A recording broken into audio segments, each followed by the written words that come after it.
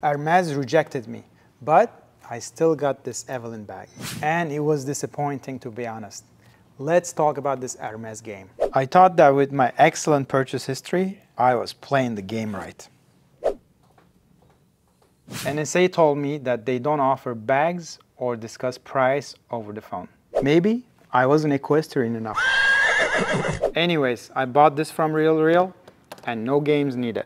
The construction is nothing remarkable. It feels too basic for something that is over $2,000. The bag is made with Hermes legendary Togo leather.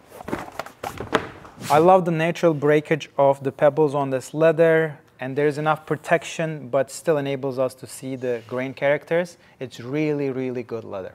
So how should we deconstruct it?